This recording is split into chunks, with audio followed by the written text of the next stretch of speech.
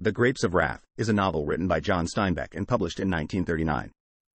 The novel tells the story of the Joad family, a group of Oklahoma farmers who are forced to leave their homes during the Great Depression and travel to California in search of work and a better life. One of the main themes of The Grapes of Wrath is the struggle for human dignity in the face of poverty and injustice. The Joad family and other migrant workers in the novel are subjected to a wide range of injustices, including low wages, unsafe working conditions, and discrimination. Despite these challenges, the characters in the novel fight to maintain their dignity and humanity in the face of adversity.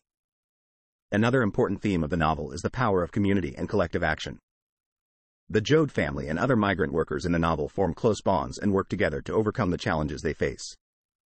The novel shows that when people come together and support each other, they can achieve great things and overcome even the most difficult obstacles. Overall, The Grapes of Wrath is a powerful and moving novel that explores themes of human dignity, community, and social and economic justice. It remains an important work of American literature and a testament to the resilience and strength of working-class people in the face of adversity.